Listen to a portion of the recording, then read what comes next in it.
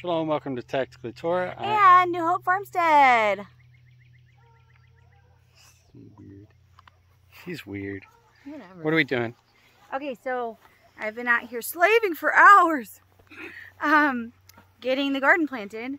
Hopefully the fence is going to be going up soon. Yes. And it's funny because it looks like barely anything has been done, but it's just because the plants are so small. What's all that over there? So we have corn in that corner. And this corner we have okra and squash and zucchini.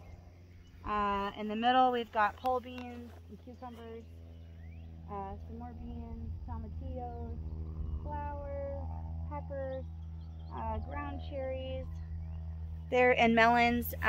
There's a lot that still needs to be planted, and everything's small. And yes, I know it is June, but we had, just like last year, we moved. We had to do a lot garden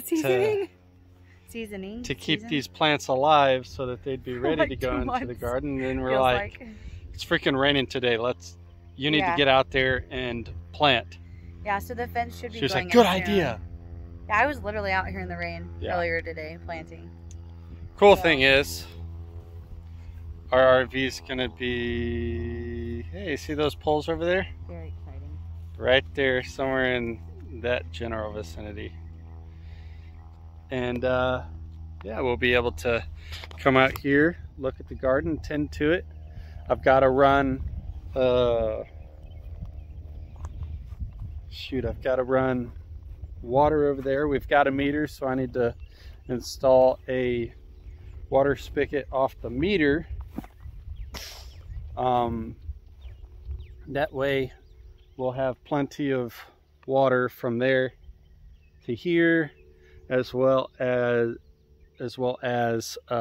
water to my RV. So yeah, it's getting pretty exciting. We're pretty stoked about what's going on. Another cool thing is, you know, a lot of people, it's not something that's really on a whole lot of people's radar, but they put the transformer on the other side of the road, so that's cool. We don't have to deal with, like, you know, super close EMF field and such like that. We just have the meter that is closer. So that's going to be nice. That's going to be nice. Let's see, what else have we got here? I just had a bug bite my side, so that was fun. But anyways, we're super stoked about finally getting things going over here. Super happy about, you know, we got a bunch of beans right there getting ready to go into the ground. And you're all going to have a bunch of updates on this, especially if you go, you know, most of you are checking out my wife's channel, New Hope Farmstead, as you should be, because she's going to be putting a lot of content on there regarding all of this. Unfortunately, her phone died, so we're using my phone right now, and this is going to go on my channel. Obviously, Tactically Torah, so when you're watching this, yeah, there you go, you're going to know it. So we've got flowers here, flowers there. What are these, babe? Cucumbers and vining melons, like smaller melons. Okay, so we're actually going to arch cattle panels right here eventually, so that they can have a trellis. And if you didn't hear her, those are cucumbers, and these are okra. We have 46 plants of okra, so that's going to be cool. 23 or 24 squash plants in the ground. Yeah, and none of you will ever know where any of this is. So, and I do mean ever. And then we have corn. Super stoked. Like, this is the first time Lauren and I have ever had the opportunity to even grow corn. Each side is having 4 sunflowers. Each side is going to have 4 sunflowers. Right here, we actually just put in the ground. You see the spacing there. And these are going to be more beans. I need ground cover. We do need a ground cover.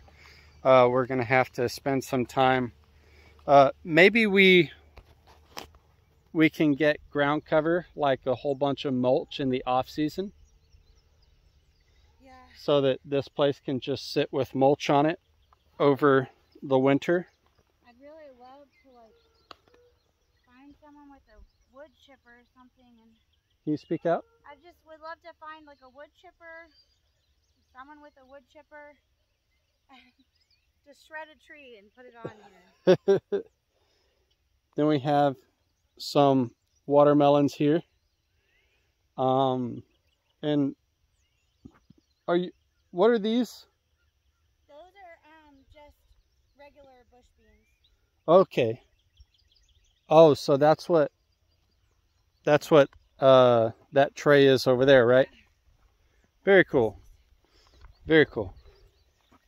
And guys, this is some really good high quality soil. We were super impressed. Super well, we'll be super impressed depending on how everything grows. Honey, I am so confident in this soil.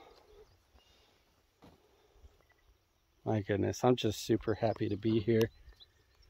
Happy at the opportunity to be able to grow food for people. You know, like just, this is awesome. So yeah, there's your little update on what's going on over here. I gotta go get back to, well, you can't see it very well. My hands are only a little dirty.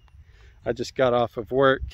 Lauren's hands and pants, and you know, she's just dirty. Yeah, she's a little muddy. just a little bit. It's awesome. You feel good? Yeah. This is like her sanctuary. But yeah, this is what we've got going on. And oh yeah, I've got, after the meter's installed, I've got to install my power box to accommodate my RV, which I've got a 50 amp, a 30 amp, and 2 120 receptacles at 20 amp